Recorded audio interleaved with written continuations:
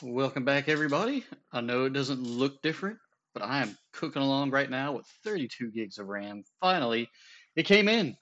So for the last couple of days, my RAM has gone between two towns. We'll say 3 days total. It's gone between these two towns every day. So twice a day, I get an update on my phone saying, "Hey, your RAM is at this distribution center," and then it would go from point A to point B back and forth constantly. Well, this is after UPS actually delivered my RAM to the wrong state 15 hours away. Yeah, so it has been a joy there. Don't worry about what's in the background. It's literally just this is a derp video because I'm trying out my RAM resources. Let's see here. So I had a bad RAM stick and I thought I had it fixed, and I'd actually got some cheaper RAM sticks, and I thought it was the RAM port, the your actual DIMM slot.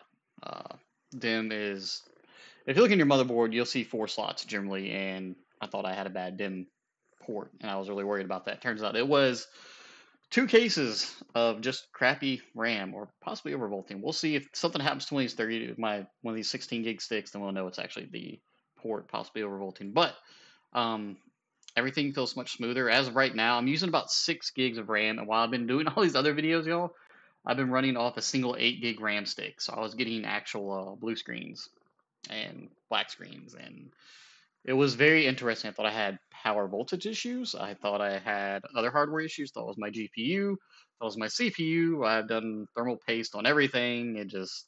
Yeah. Let's hop into it. So this is the Seal Clubber. It's not the Sea Vixen. It is literally the Seal Clubber. I took it out last night for derping around, and yeah, did not do too well. Not gonna lie. Not gonna lie.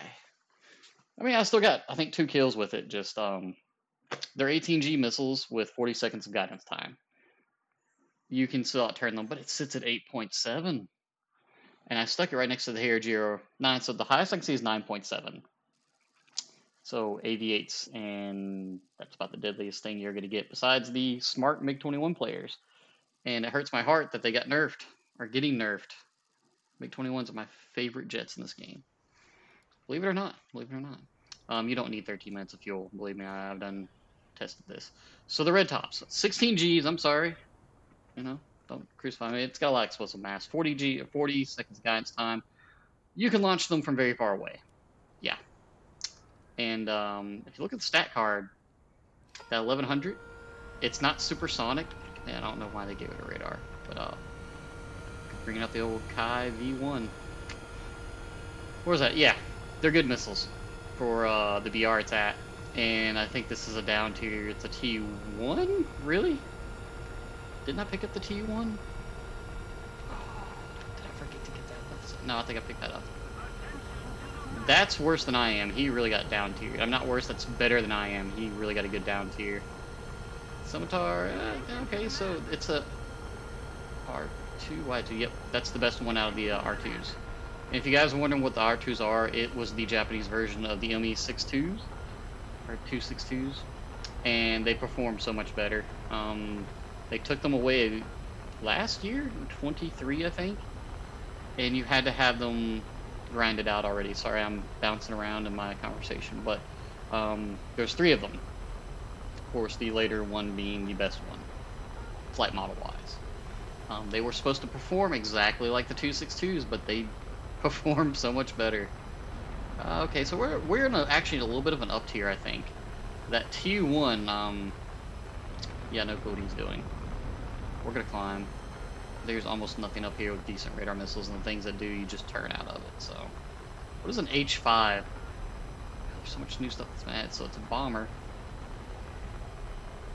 Well, we're gonna look at that after this game is over. I've never seen an H5, but I don't play this a lot since they've added so much stuff. A lot of bombers this match. Could be good or bad. That's a prop plane. That's 5.7. If that's the T1 I'm thinking of, that is a 5.7, so yeah. Look how fast we're going, look how quickly we've climbed. You're not supersonic, and the SAB 105 does not have flares, so what is this thing? Your agility is great in this. You can take a really massive amount of criticals and still hit stuff. Is he really gonna climb? 40 seconds of guidance time. Is that enough? Is he headed straight towards me? Right now, I should start to block him. Now, if he's heading towards me, it's kind of bad because he doesn't have guns and I do not, and he gets really 2 crappy missiles. I want to say he's chasing the H5. Not for long. I'll save you, brother. That's what War Thunder's all about. Reds killing reds, because technically we're red to them, they're blue to themselves. Oh, I was cheated. I was cheated out of that. Oh, I was so cheated. You know what? That 163 will be a problem. This F9 would be a problem if I wasn't coming in from the top side. Oh, he's turning. He did the smart thing, he turned into me. F9F. Turn that missile seeker off. The game feels a lot smoother now. I have no clue what my usage is on my RAM right this second while I'm in game. But yeah. Yeah, my 2070 is not screaming at me right now. Not until it starts getting good and heated up. My 2070 rages at War Thunder more than I do. And actually, I got a refurbished 2070 way back when. I think right before the pandemic. It was 2019. Is he smart enough to turn? No, he's not. We're just gonna get behind him and point blank range a missile into him. I don't want to overshoot.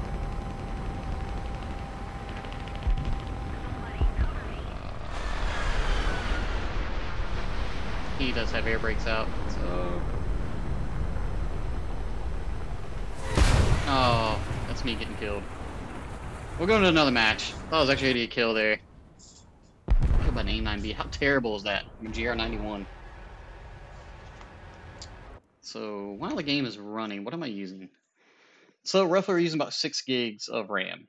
So, when I had my 2 DIMMs in there with the one faulty DIMM, it would hit above 8 gigs of RAM and crash the system. I did memory diagnostics on it because I was really afraid it was the motherboard. Which thankfully it's not.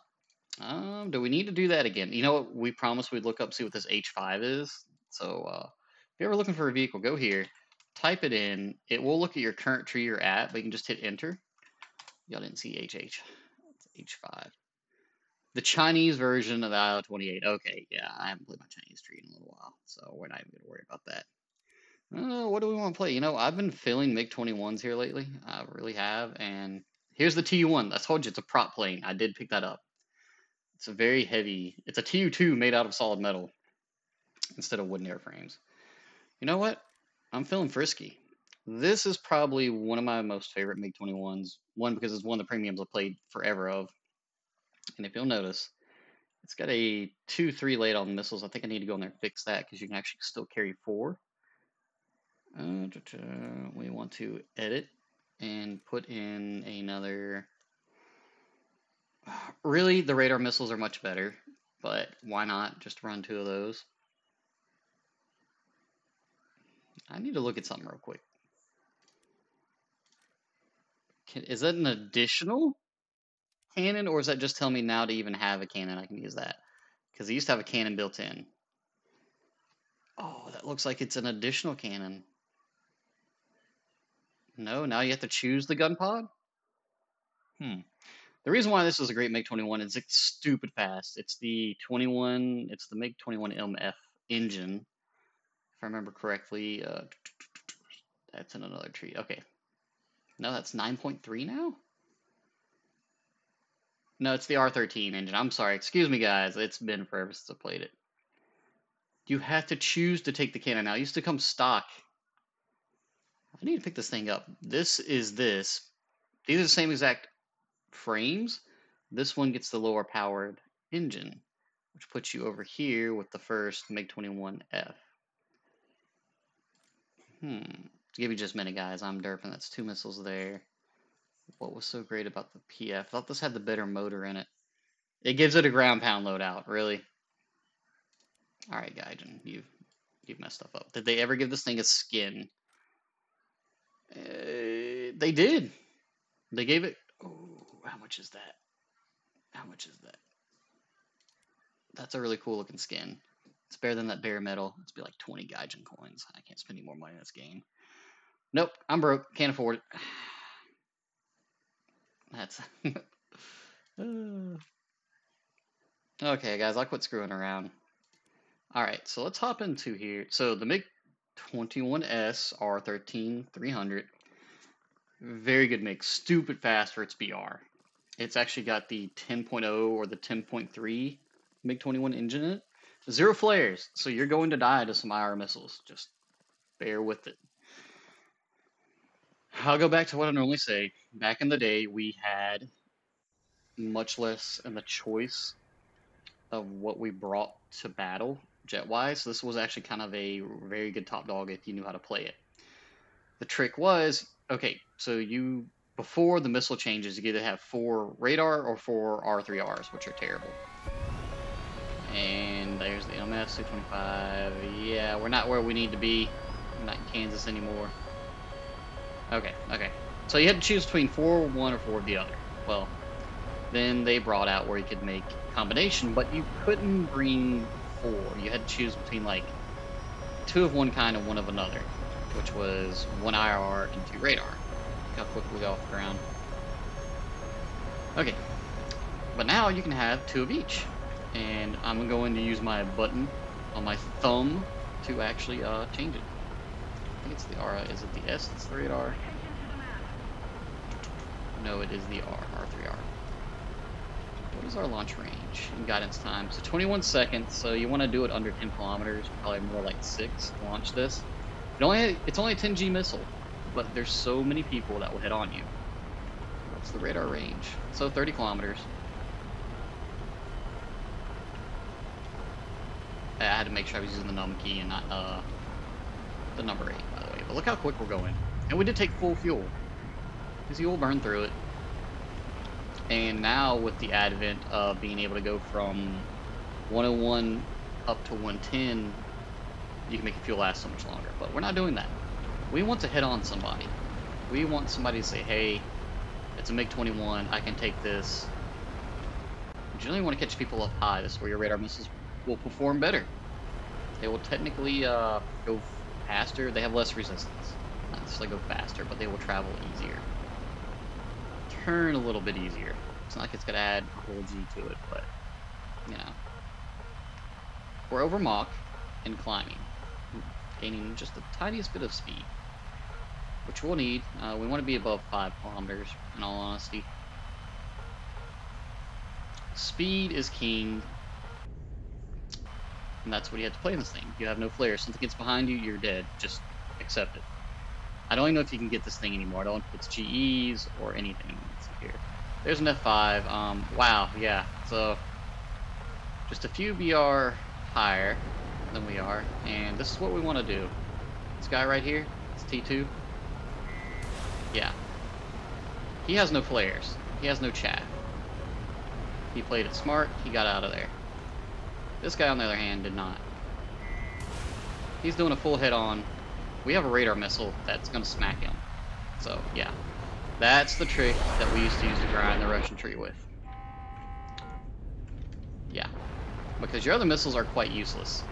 If they're asleep or AFKing, then yeah, you can kill them. They're 10G missiles. And they're very limited guidance time. So what can you do in this thing? You've launched your radar missiles, you've got a kill. Well, you're still a MiG-21. And you still have that great water cannon. I need to turn the radar off. So, that A-10's probably dead, and we really don't want to get in front of it.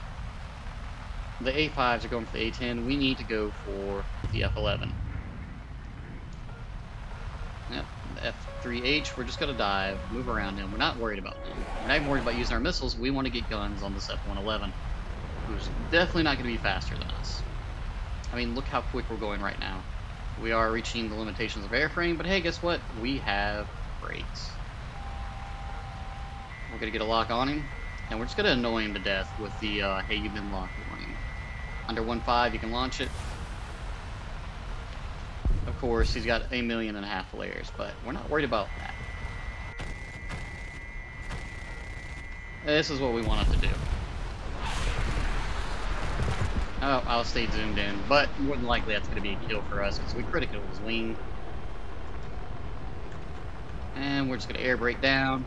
Very maneuverable, have tons of AOA, and we'll gain all the speed back. And unfortunately, I used up all those 200 rounds in that little burst. I had people behind me and more likely did, and he flat spun. Derped all over that dude. And we're fast enough to get out of the way. We need to go land. There's a 104 looking for the short base over here to kill people at. And we're just going to go back. We're going to go back. The 104 technically is faster than we are, but we're a MiG-21. 6.2 gigs of RAM used, so you don't really need much for War Thunder. In all honesty. So,